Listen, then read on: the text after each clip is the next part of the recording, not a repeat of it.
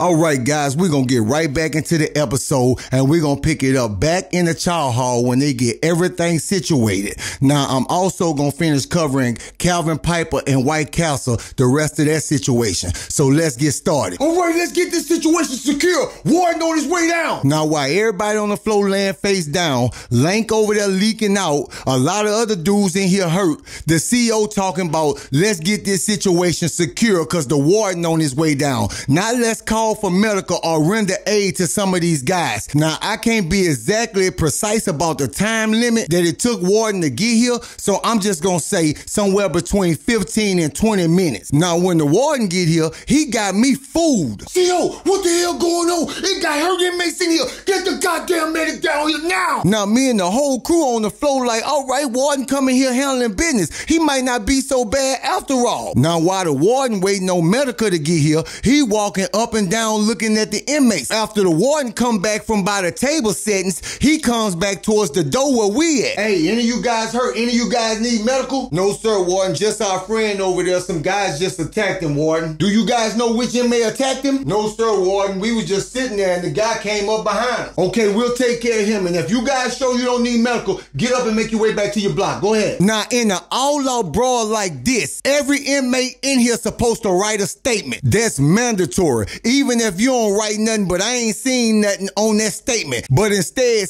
he passed us on our shoulders and tell us make our way back to our block. So we get up and make our way back to the block. Now, as we walking back to the block, I mean, Drell cutting up. He losing it behind Lank. Man, G, that's my girl, brother, bro. Now, at the time, he introduced Lank as his homeboy. I never knew Lank was his brother-in-law. So he cutting up and I'm trying to calm him down. Hey, G, look here. While I'm on the hall trying to calm Drell down, I hear somebody call me, and it's little Jamie, who I know from another prison that works as a medical orderly in this prison. What's up, little Jamie? Hey, man, your boy woke? Mel woke? Yeah, man, he woke, man. Hey, bro, but I'm gonna tell you, man, your boy got a lot of issues, bro. So when little Jamie called me, he tell me Mel done woke up, but he tell me he got a long road. He gonna be in the infirmary for a while. Mel gotta go through a lot of rehab. Say, Jamie, I need a big favor, bro. What it is? Holler at me, man. Man, I need you to see if you can get me in there for a visit. Man, give me a minute. Let me see if I can pull that together. I'ma holler at you on the dope. All right, bet on. So after I finish talking to little Jamie, we get back on our walk to the block. Now, I'ma take us up 2 hours when we back on the block and we sitting there chilling. Hey, man, Gary Dobbs, where you at? Now, C.O. Baker walks in and he calls my number and my name. Now, I'm wondering what the hell this about. Now, this about to mess y'all head up because it messed my head up as well. Hey, that's me, C.O. Baker. Warden need to see you. Warden need to see me. Hey, fellas, I'm gonna be right back. So I leave off the line walking with Baker. Now we walking, he ain't saying nothing, and I'm nervous as hell because I don't know what this about. So when we get halfway up there,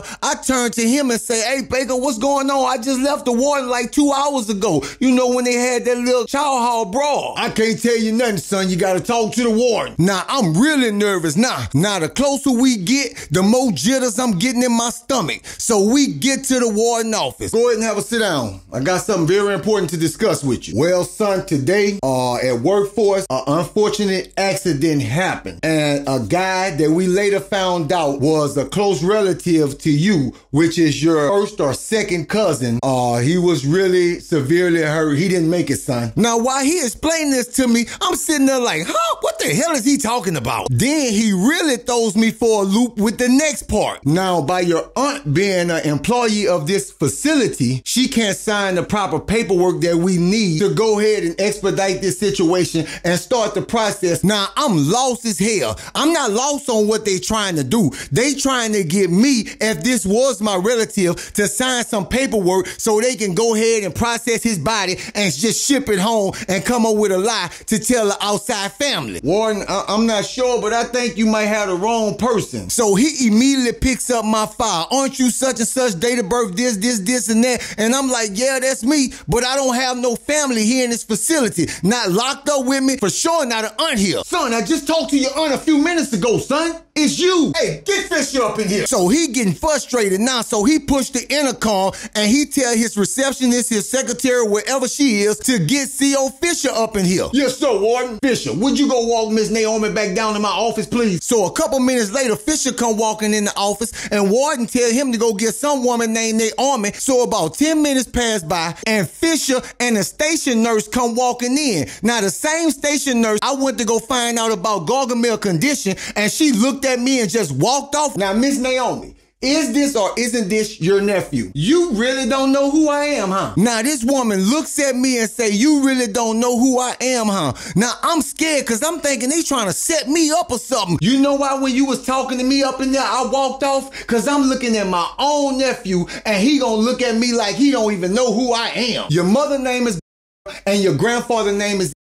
Yes, ma'am. I'm your mother's baby sister, Naomi. Now, I know a lot of you saying, how in the hell he don't know his own auntie? So she actually started breaking it down to me.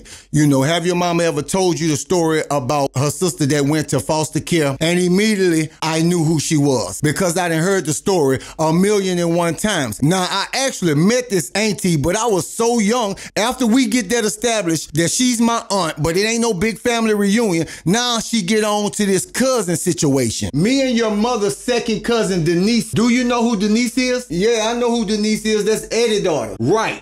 Well, that is her son, Michael. Now, Denise been passed away. Now, I knew she had a little boy, and I knew his name was Michael, but he's much, much younger than me. I never really associated with him, hung with him. They grew up on a whole different part of town, actually a better part of town than we did. Now, this is where the bullshit come in. My own supposedly aunt with the warden gang up against me to pressure me to sign some papers so the outside family don't have to come in and sign these same papers.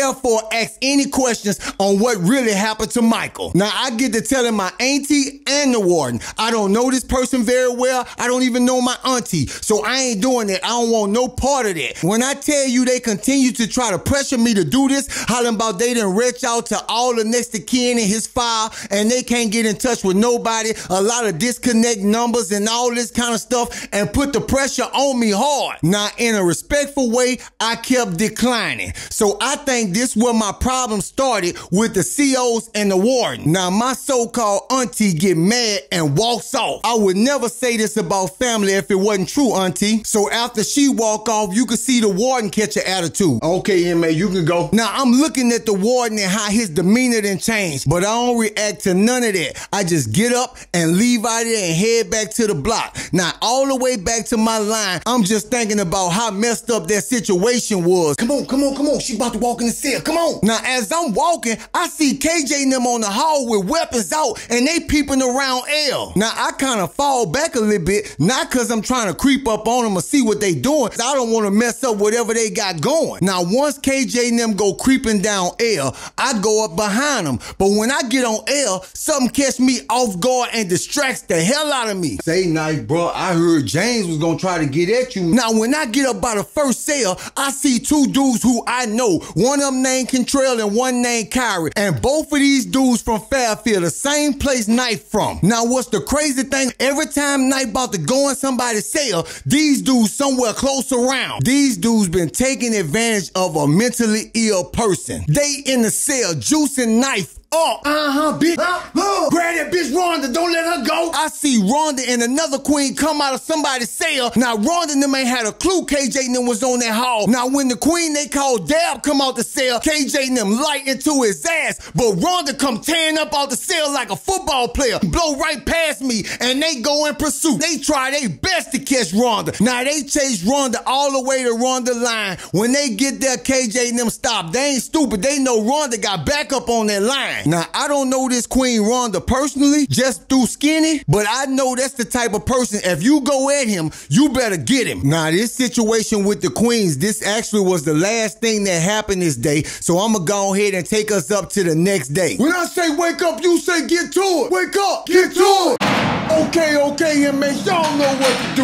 Don't make a goddamn sound. We got some new inmates coming in. Come on, put a move on it. Get your asses on in here. Now, this morning when CO Verhouse and wake us up, we got about 5 new inmates coming in. Now, when I see these guys come in, I don't see nothing special about none of them. They average size and average looking dudes. So C.O. Verhausen do his roll call, then he dismisses us, and he take all those guys with him. None of those guys end up being on our line. Now, when everybody get themselves together, you don't see dudes busting out to go to chow. Today, you see everybody coming out they cell and going straight to a table to sit down on their best behavior. And about 45 minutes later, commissary day. All right, fellas, it's commissary day. Now, if you hear your name, you eligible to go to commissary. And for those of you, this your first time going to commissary, we go to commissary by blocks. Now, commissary day, that's the day you see dudes sitting around behaving themselves like they got sense, because they don't want to miss that commissary. Now, commissary day also the day you see all kind of bullshit go down. So C.O. Spencer gives us the rundown. We go to commissary after E-Block. Now, while I'm waiting on the fellas to walk up, I'm looking around at these dudes. They jolly, they laughing and talking. They ain't got a problem with a soul in the world. They good, wholesome, clean Christian dudes today. Jesus, it's that day today, baby. New Jack walking towards me. When they get there, we all sit down. Now, we couldn't have been sitting at the table no longer than about 3 or 4 minutes. Hey, big homie. We see 2 dudes hauling ass towards us, hollering big homie. Now, at the time, me and the crew think they talking about somebody else until they get a little bit closer. Hey, ain't them the dudes we seen Lil Roderick with? Hey, man, what's up? Hey,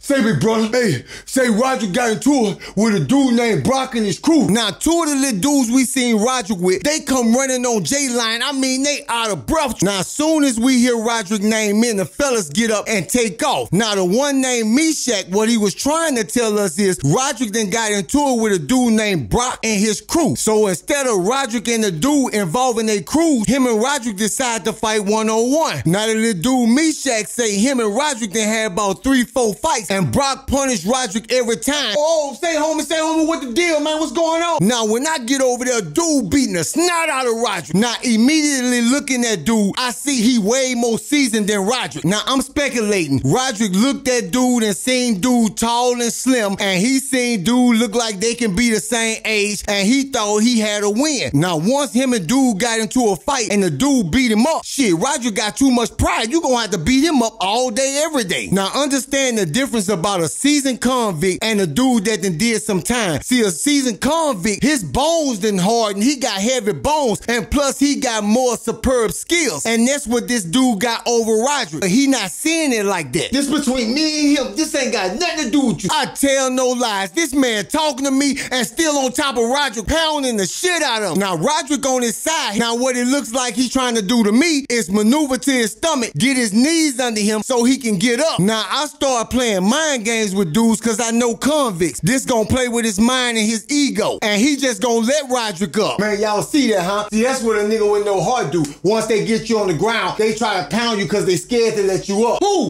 Get up, nigga, what? Come on, Roderick, get up, man. Now, when him and Roderick get back to their feet, Roderick throw his set up. He ready to go in again. Say, homie, you got my little brother about 40, 50 pounds, man. Now, I'm messing with dude head bad. I'm using the old convict trick on him. Say, man, your little brother did this, man. He was popping all that gangster shit out to my dog, and my dog put it on his ass. Y'all hear this shit? Man, it don't sound like that's your dog. Sound like y'all fucking. Say, homie, hey, now you get real disrespectful, boy. It ain't nothing to disrespect a bitch. Now, I knew when I said that was all it took. Say, bro, what's that? What's up with you then? Nigga, stop talking. Let's catch they remix. Now, he played right in my hand. Say, Brock, let me bust this boy right quick. So me and dude get ready to catch Roderick and his homeboy remix. Say, Mark, get ready. Now, before me and dude line up, I turn around and tell Mark, get ready. So when me and dude get face to face, he a jumper. He jumping up and down. You know them dudes, they like to jump all around when they get ready to fight. Bam, bam, boom, boom. Oh yeah, I'm about to fuck all over dude. He can't fight. Now when dude swing, he hit me twice, but I balled all the way up real tight. He don't know I'm just testing his strength. I'm running that take your heart game. Yeah, come on. Boom, boom, boom, boom, boom, boom, boom, boom, boom, boom, boom, boom, boom, boom, boom. Yeah, bitch, your whole ass won't say nothing else. And he done got super cocky. Boom,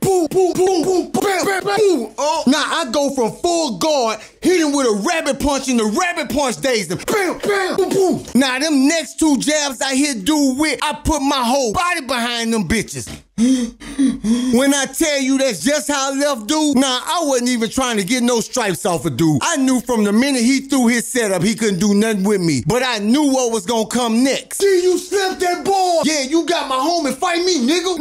Nah, my dog tired. You fight me, nigga. So Brock and Maury line up. Boom, boom. I ain't gonna run on you. Get yourself back together. Come on. Now, the first 2 licks Maury hit this ball with dazed the hell out of him. Now, you can see he hurt. Boom, boom, boom, boom. All right. Now, him and Maury was just kind of hitting each other a little bit. They was both stinging each other with some good ones. But Maury hit that ball with something. Now I'm about to knock your stuttering ass out, boy. Boom, boom, boom, boom, boom. This what I'm talking. Every inmate on the line going crazy. Maury uppercut that boy so hard when I tell you his top teeth and his bottom teeth clacked together. Now, when I see his homeboys, they all like this looking at us. So I go straight up to my homeboy, Roderick. Daily Roderick, now you gotta get a transfer. Man, we just humiliated these boys in front of all these inmates. They coming for you. Now, he ain't argue this time. He knew what time it was. So I told him just lay low for the time being. We dapped him down. Now, we walking off Roderick's line, and we hear somebody say, hey, man, boy, y'all boys pretty good, man. Y'all got some nice uppercuts. I ain't never seen y'all in here before. You just got in here? It's the 2 white boys, Jacob and Colin. They trying to play with us. Now, y'all know Jacob and Colin is the same 2 who turned Weldon out. Hey, what line you on, man? Me and my bro come hang with y'all. For sure, man. We gonna get with y'all at the commissary, bro. Now, they trying their best to sound as innocent as they could. So I tell them, yeah, man, we gonna come get with y'all at the commissary. And me and New Jack just walked off. Not too long after we get back to J-Line. Commissary, line up! So we line up. And we all head to commissary. What? Now, while we in that line walking the commissary, guess who I see? The big white boy, White Castle. He in the line heading back with a big old bag of commissary. Now, this dude just rolled somebody out. Not only should he not be at commissary, he should be in the hole, but he ain't. Now, at this time, my mind putting all kind of things together. Now, after I see this, I just kind of keep pushing. I get in the line and wait on my turn to get up there to get my commissary. Now, I'm like the 4th person in one line, and across from me is Big Lamb in another. You get this right here, and you get this. He behind 2 little dudes that's about to go up to commissary, and he coaching them on what to get. Now, I ain't never seen nothing flaky out of Lamb since I've been in this prison, and I done ran across him a couple times, and he always just cool and laughing, things like that. So I thought he was a, semi-decent dude, but now I'm seeing other things from Lamb. We all finish up at commissary, and we head back to the line. Now, when we get back, just like every other prison I done been in, everybody go to their spot they want to go at, and they go through their commissary, stacking things how they want to stack them. Hey, I bought extra at commissary, man. Who won't buy something, man? Come on, man. I know a lot of y'all couldn't get the commissary. Come get some. Me and the fellas, we at the first table getting our commissary out, just going through our stuff. And guess who we see?